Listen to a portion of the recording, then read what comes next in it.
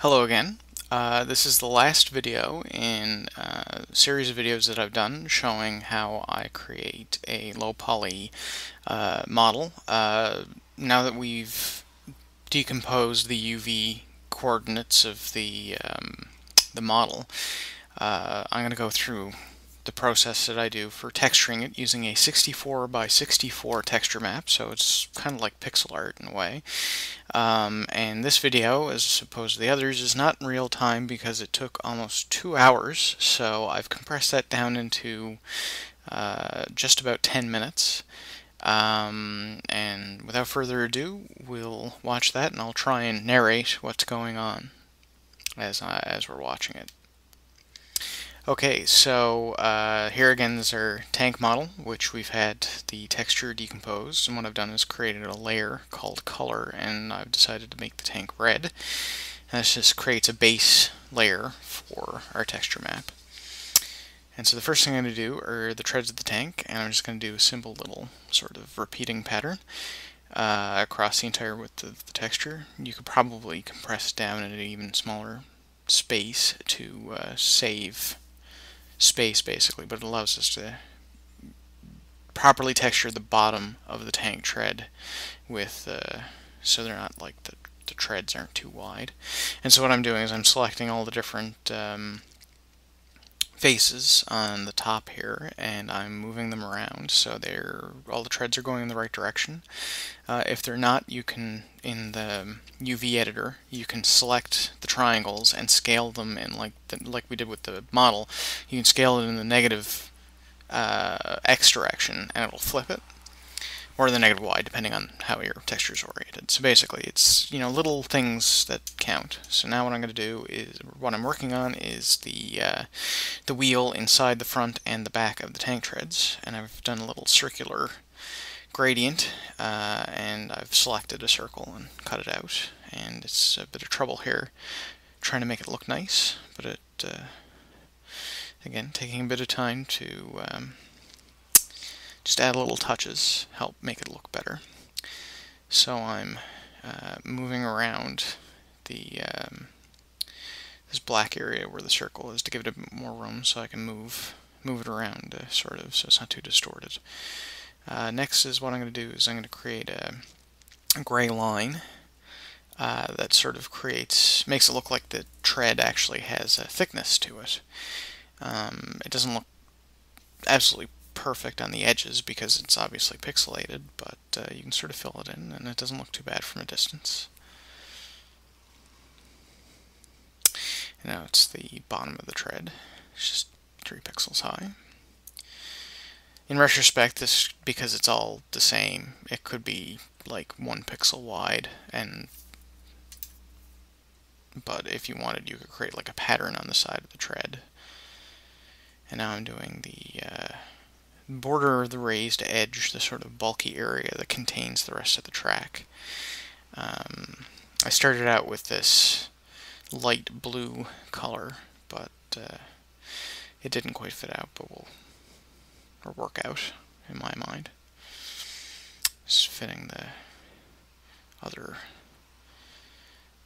elements of the track in on the side for work later. Now I decided to make it gray and add a gradient. And gradients are your friend in doing any sort of texture work. It gives it sort of a depth and a presence that a solid color doesn't always do, basically. So just, even like the 3 pixel gradient like that, I find makes it look better. And I started making these sort of rivets, and I wasn't really happy with them, so I decided to make the side of because it's such a predominant visual element, because it's so big, I've made them wider and taller, and put these sort of vents here on the sides. Again, using gradients, and then a square sort of 2-color raised rectangular area. I'm going to do the same on the top. Another thing is one of the layers I created is called overlay, and it actually just uses an overlay style blending mode. And what you can do is then just draw in like grayscale on top of the red, and it changes the lightness or the darkness of it, like I'm doing here on the top. Just creating little sort of elements, little arrow-looking things on the sides here. Just again, little tiny visual touches can help break up the monotony of it. And I'm going to do the front and the back of the sort of the pillars that support the body of the tank. I'm going to make vents.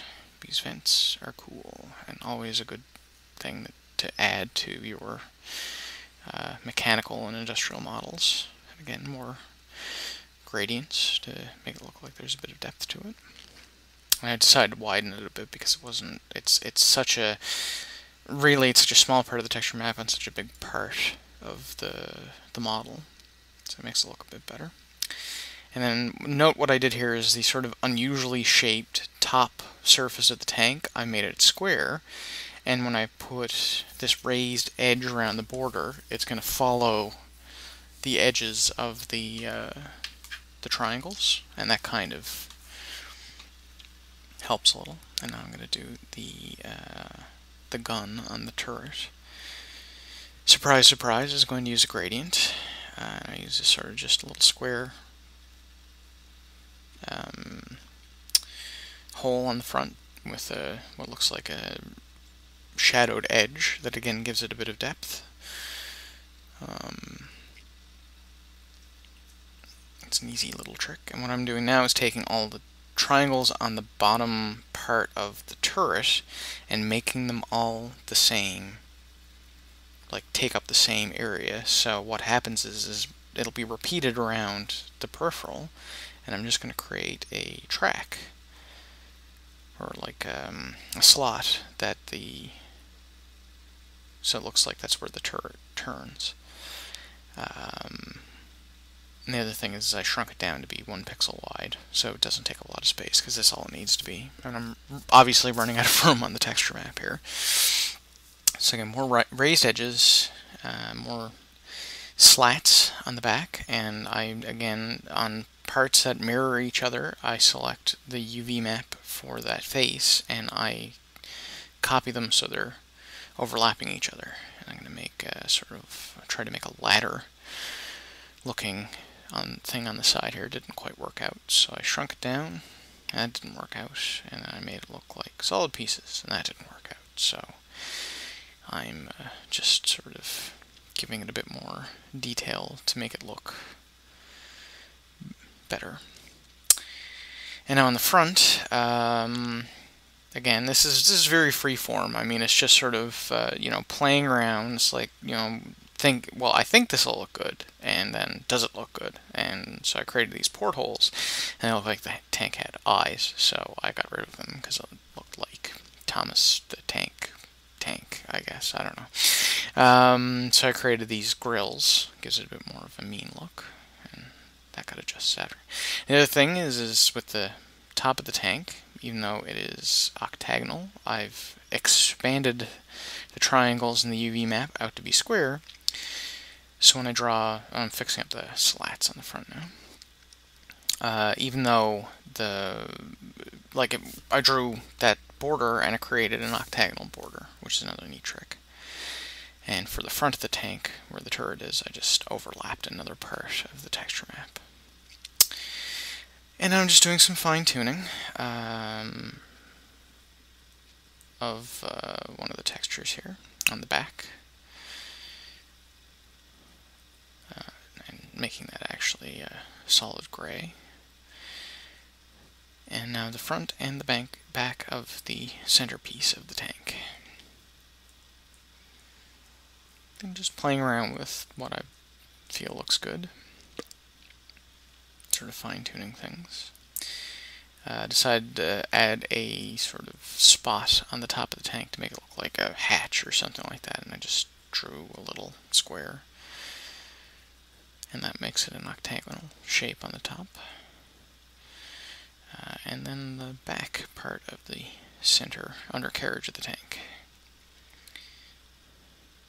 I just duplicated the treads, flipped them over, and brought them over, and then welded them to the other points, and I'm adjusting the width of the treads to make the tank look a bit more compact. And I noticed I made a mistake with the texture map on the side here, so I'm just moving the turret part, and I just got some email. And the other parts overlapped, and there we go.